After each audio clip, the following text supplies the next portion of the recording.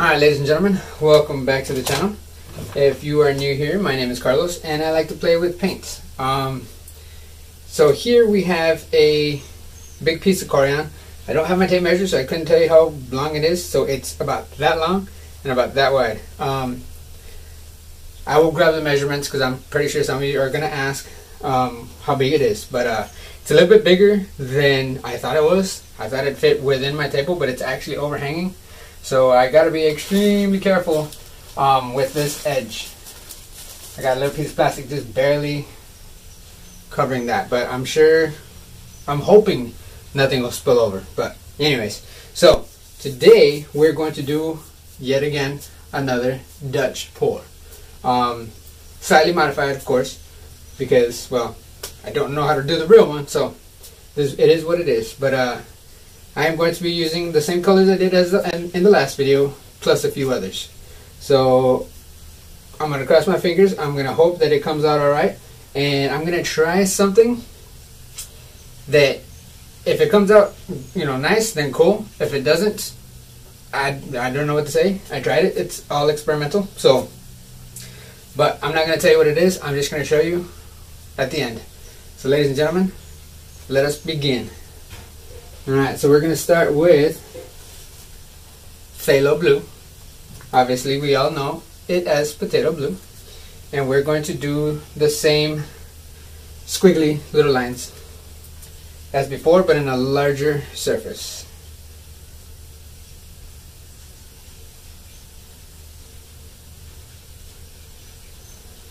Alright, there's that. I'm going to add some of that cerulean blue.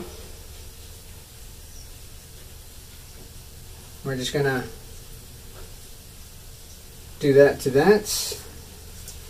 I need to keep these paints out of the way because if this thing spins, it could potentially knock over a bunch of stuff. But we're not going to try to spin it, we're just going to try to leave it as it is. So, and add some of the, geez, I forgot what color this was. The crimson, there we go. Duh, it looks red. I'm just going to call it red.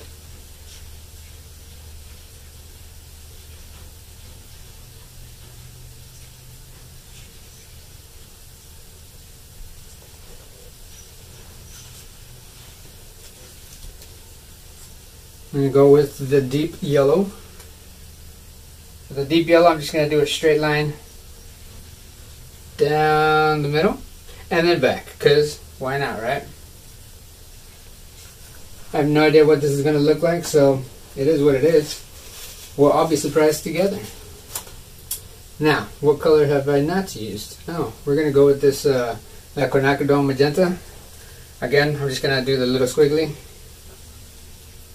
but maybe not as much of this one.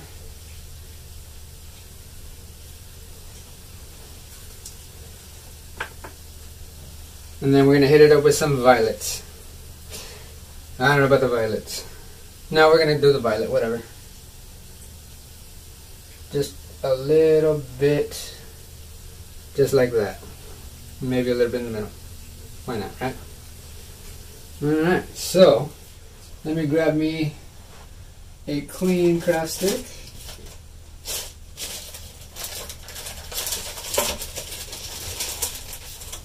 See? Clean. Yay. I'm going to add more whites.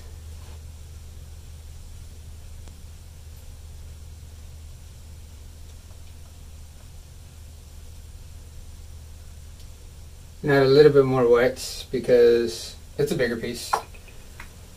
And then we're gently going to just cover it using the stick. Now, I'm not sure how I'm going to do this, being that I'm at an awkward angle, but we're going to give it a shot.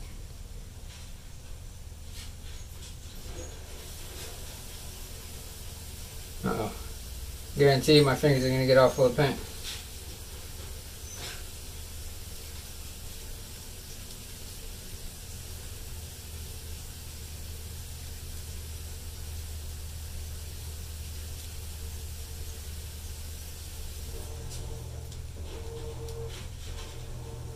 Alright, now we're going to torch it up a little bit just to see if we can't get some cool cells.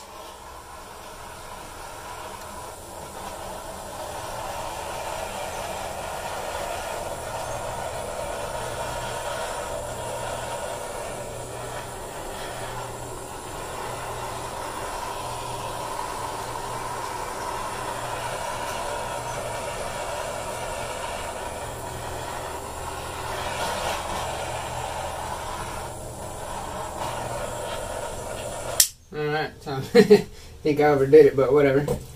So now for the tricky part. I'm going to use the hairdryer again, but I don't really have anything protecting everything off that table or everything coming towards me. So we're going to cross our fingers times 2 that I don't make a huge mess. I'm already expecting some kind of a mess.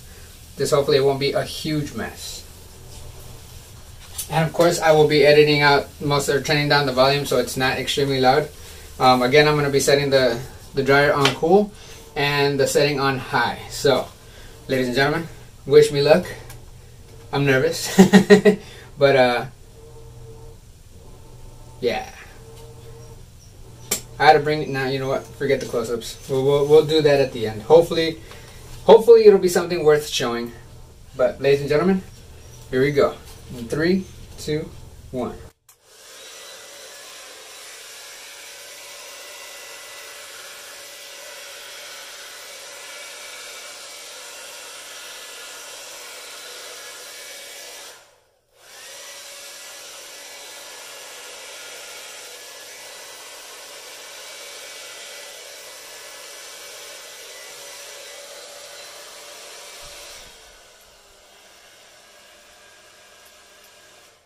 Alright, so we just did half of it.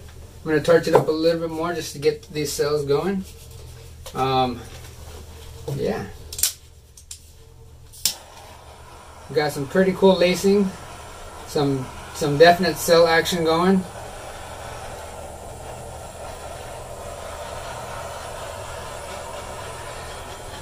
I know at least a couple people had the question about how close they should have the torch to the piece.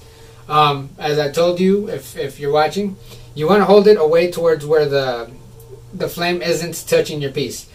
For me, I can go a little bit closer because it's stone, so it's not gonna burn. I mean, I could burn the paint, but it's not really gonna like light up.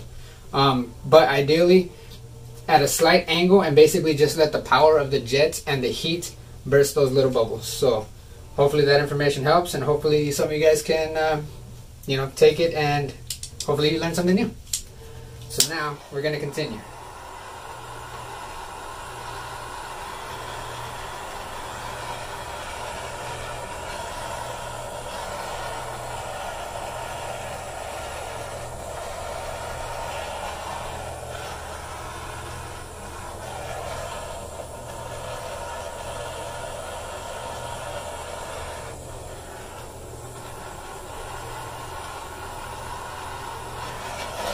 Sounds like my torch is dying. I need more butane.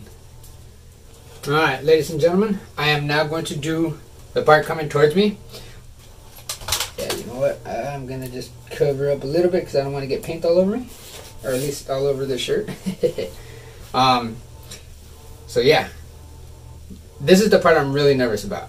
It didn't really fly anywhere that I could see, but I'm also going to be holding it a lot closer to me, so spin it around. Good idea. I don't know why I didn't think of that. Uh-oh. Calm down.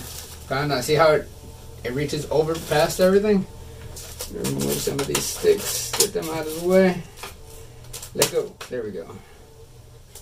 And it goes over the cups. Alright.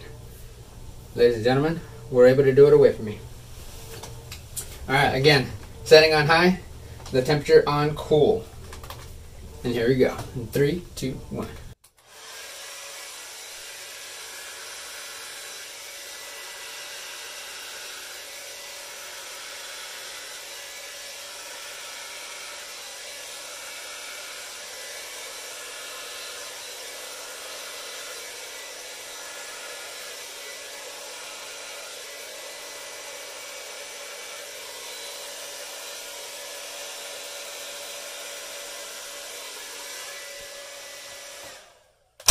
Oh, well, sorry.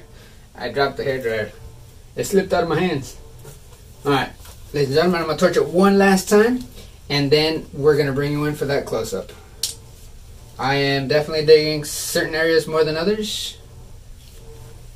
I won't talk about that, but over here and over there, maybe some in there, some right there. Definitely all over the place. I like it.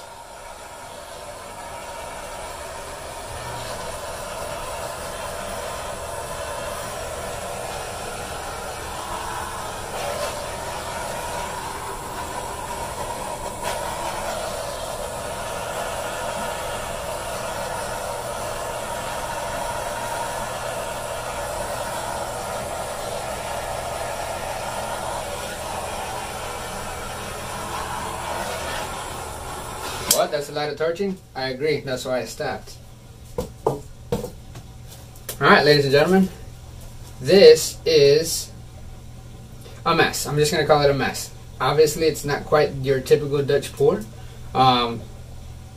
Still trying to work on that one, but this is a version of it, I guess, if you want to call it that, because technically it's paint and I use the hairdryer, so I mean, I don't know what other criteria I need to meet for it to be called that, but yeah. So alright, ladies and gentlemen, it's time for that close-up, and yeah, let's do it. And now remember to turn off that overhead lights. Alright, so we are going to start on this end and work our way that way. Ladies and gentlemen, I'm getting too close and it's messing with the exposure rate, I guess, or I don't know. It got dark. Oh, it's my shadow. LOL.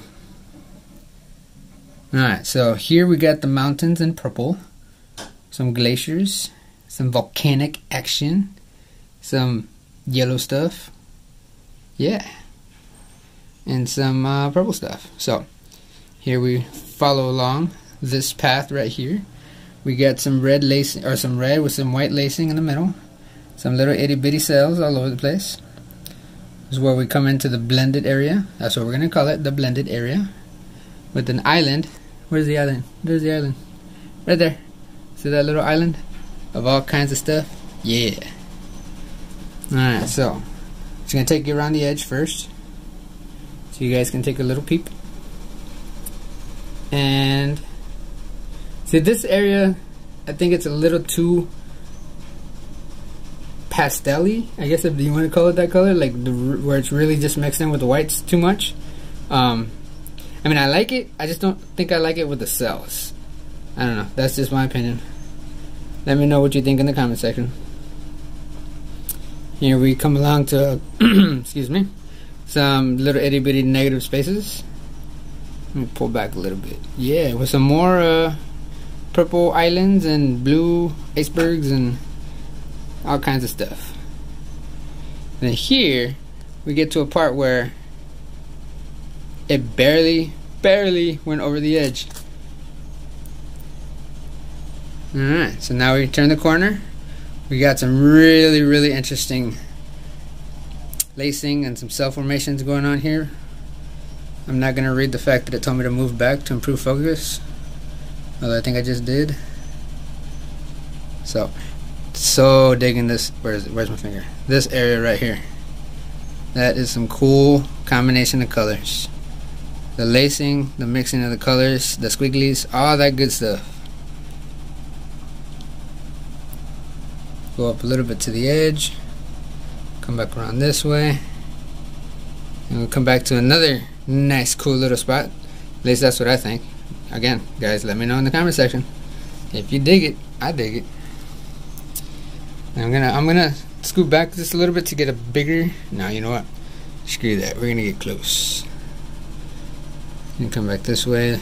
The yellows, the blues, the reds, the faded colors, the little islands in the stream. That is what we are. Yeah. Back to this area over here. Got scroll up a little bit. Scroll up a little. We're gonna scoot back a little bit. There we go. And yeah, ladies and gentlemen, we're gonna do one last sweep the long way, trying to get the whole thing in frame. Let me know what you think in the comment section. If you liked the video, please give me a like, and if you definitely liked the video and are new to the channel and are interested in seeing more, please consider subscribing, because it's fun. I'm learning, and I'm hoping you guys are learning too. And although I'm learning, I'm also learning a lot from you guys, because you guys are giving me a lot of great advice on things to try, things to add, things to take away. There are a few things I do not have. I know one of you mentioned some metallic pieces, or yeah, like a piece made of metallic paints. There we go. Unfortunately, I do not have. I think I got like one or two, but not the cool ones. I got like a metallic orange and a metallic purple, so I don't know. But definitely gonna be on the next shopping trip to Hobby Lobby on Sunday. You know how we do. And yeah. So again, if you liked what you see and you want to see more and you haven't subscribed, go ahead and smash that subscribe button. And if you're already subscribed and you like what you see, please share with a friend. Ladies and gentlemen, y'all have a good one. Bye.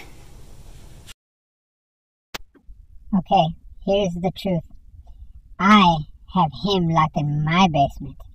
I am using him for his art. Why do you think you never get to see him out and about? Because he's locked up in my basement, painting 24 hours a day.